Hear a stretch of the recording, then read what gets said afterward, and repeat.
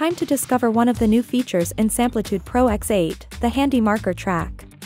Accessible directly from your interface, this useful tool lets you insert markers to signal your track's different sections like intro, verse, and chorus, allowing swift navigation through your project. You can even make specific notes like, turn down drums for 3 minutes to make your editing process more structured. Markers overlapping? Not a problem. The marker track is extendable, ensuring no limits to your creativity. You can also color your markers to streamline your workflow even further. For example, choose red to indicate the needed adjustments and yellow for important tasks like record vocals.